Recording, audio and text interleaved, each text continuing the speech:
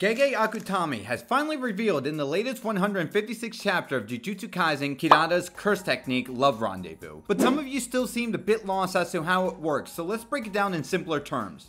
Don't forget to subscribe. Now, Love Rendezvous divides and allocates 5 star markings with the Southern Cross constellation to target curse energy. The 5 stars are named Mimosa, Akros, Jinan, Imai, and Gakrux. For 1 star to approach another star, it must follow the determined order, or one of the targets with the same name star as another will attract it. Which explains why the car in chapter 156 was attracted to Panda, because Kirara marked the car as the same Imai star marking as him. Even if Panda were to toss the car away, it will immediately attract back towards him. The order of the stars follows from nearest to furthest. Because each star is a different distance from the earth, whoever Kirara marks, that individual must go through that order. In chapter 156, Kirara marked Megumi with the Akrux marking, so he must pass through Mimosa and then Jinan, the parking curb, and Kirara accordingly to reach Gakrux, the door. If we look at another example, if Panda were to touch the door, he must first reach Megumi, then the parking curb, and finally Kirara in that particular order.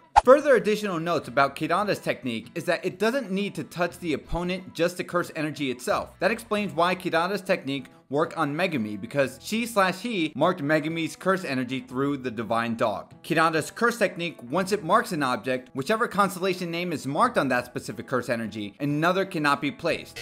And finally, Kirara can remove the star marking she/he places on herself/himself to mark objects with other star marking to throw against the opponent. Hopefully, Kirara's Love Rendezvous is easier to understand after watching this.